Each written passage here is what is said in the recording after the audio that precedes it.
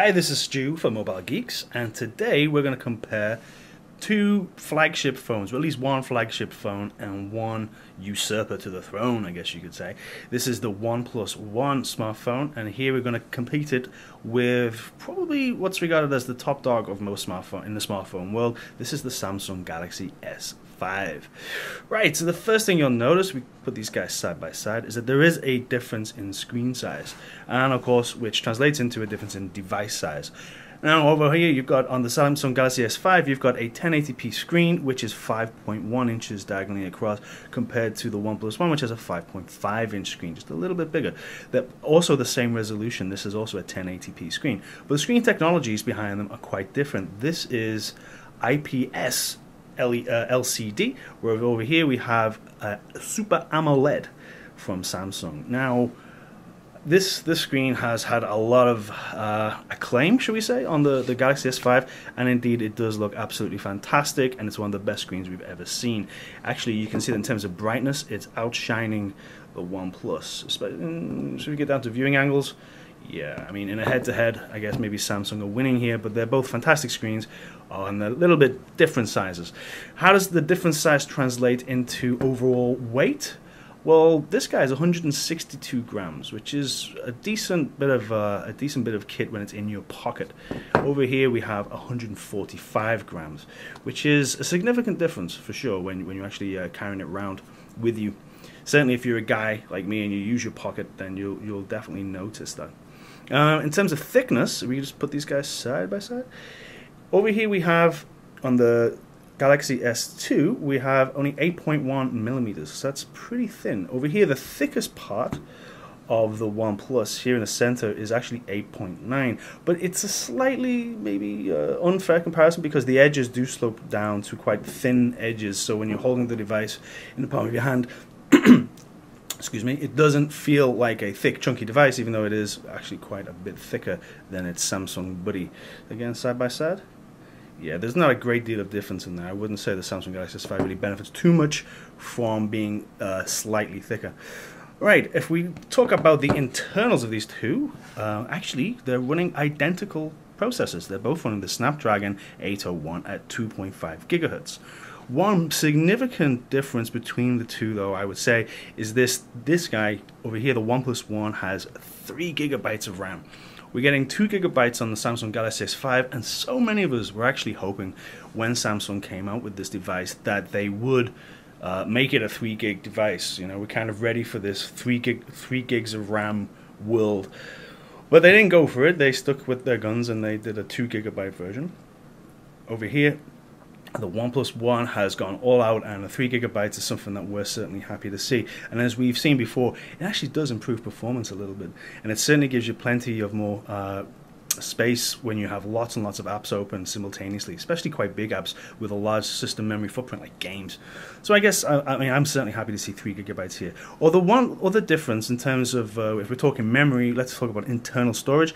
This guy's available with 16 gigabytes and 64. We have the 64 gigabyte version. Samsung are going for 16 or 32.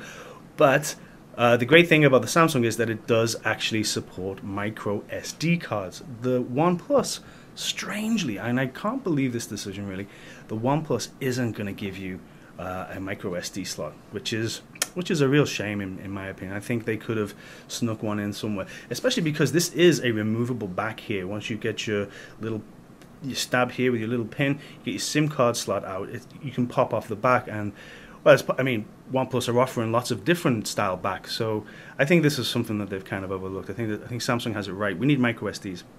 Anyway, but while we're here, let's look at the design of the back. This is also a very important area. As you can see, they're both using very different finishes. Now, I love this finish on the OnePlus One. This is what they're calling like a black sandstone.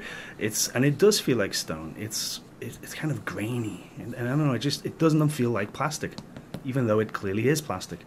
Over here in the Galaxy S5, you've got a slightly rubber, I don't know how to describe it. This kind of faux leather finish, which I think, you know, I've been critical of it before. I can't find the network connection. Oh, sorry, Please never mind.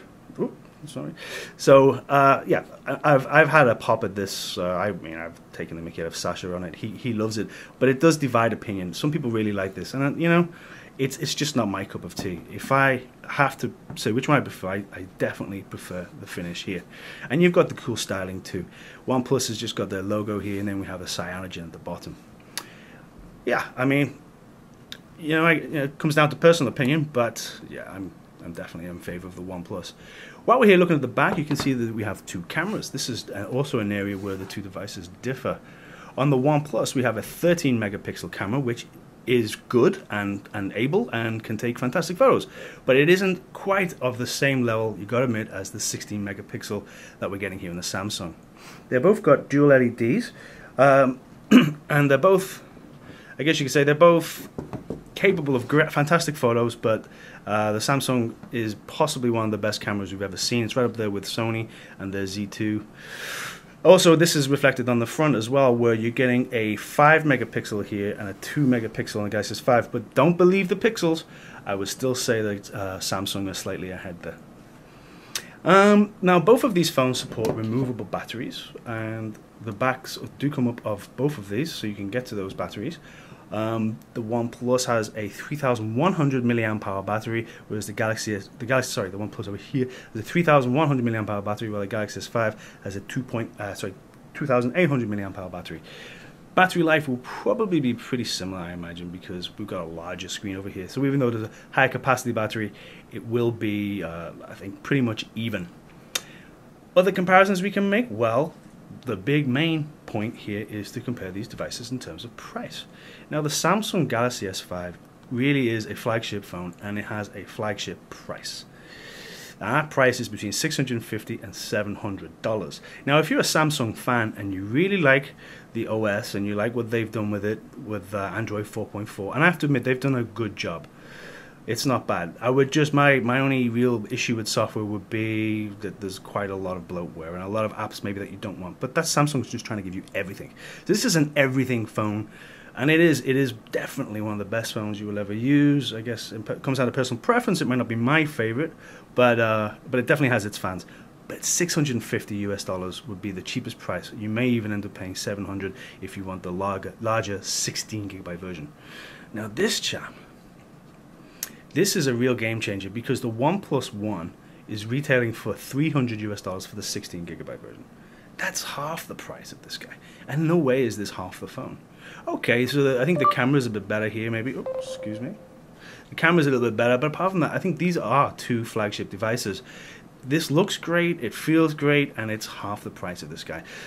And it also runs quite slick and very kind of, I would intensely customizable UI from Cyanogen. So I don't know, I quite like Cyanogen. I prefer it to Samsung. Hardware wise, I think the devices are very comparable, but for the price, I'll leave it to you to decide, ladies and gents, but I think Samsung have a big problem on their hands when I'm seeing devices like this from OnePlus. Okay, thanks. This is Stu from Mobile Geeks. Go away. If you enjoy this kind of video, especially comparison videos of smartphones, please subscribe to our channel below, and well, thanks for joining us. Bye bye.